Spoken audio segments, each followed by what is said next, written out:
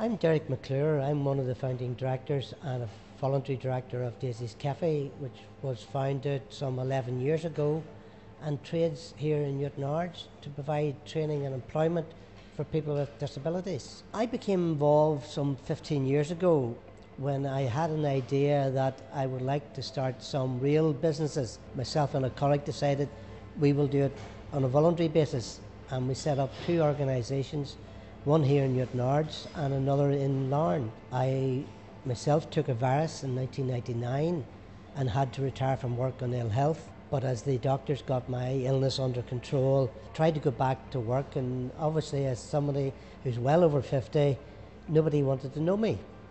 So I decided to use my experience and set up another charity. I had to go out then and teach myself the commercial business end of it. Through my volunteering, I've created a business which creates other volunteering positions for other people with disabilities. But I've also then taken my own skills and developed a second business, which we now employ over 200 people across the UK. Many people retiring or taking early retirement have a wealth of skills that they could bring to a voluntary social enterprise business.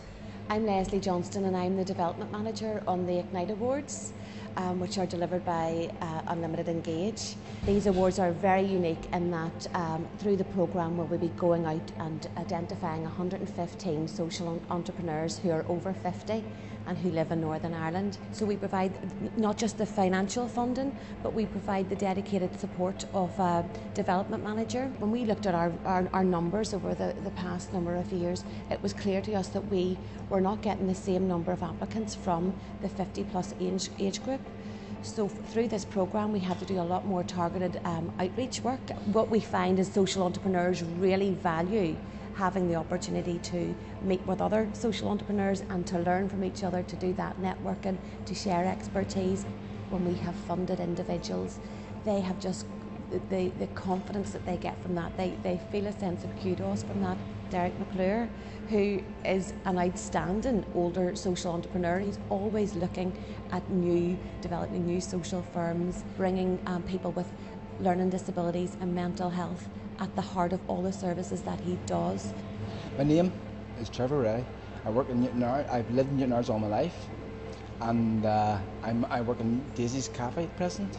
I discovered that I had hypermania, and I went to I've been through the care system, and eventually I ended up in Daisy's Cafe. First of all, I went through New Horizons, who helped me get my education, catering education. Daisy's actually was a working practice, taught you how to actually work rather than train, and it's an actual working environment.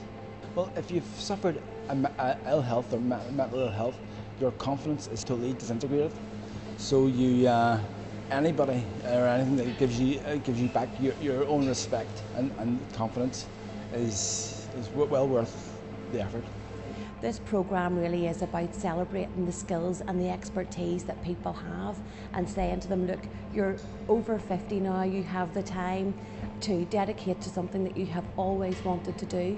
Once they submit their application, it's very clear to us that they have really strong project ideas and they have a wealth of experience.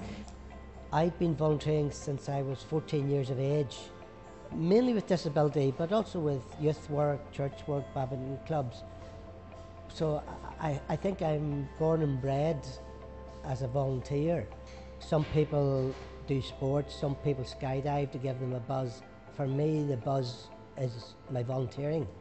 I get the buzz from it, I get a satisfaction from it. And I think there are many other people out there who would get satisfaction by seeing people's faces. And I think you only have to walk in here in the morning to see the smiles on their faces. And when somebody does get a job, there is such joy that it does affect you, and that's what keeps me going.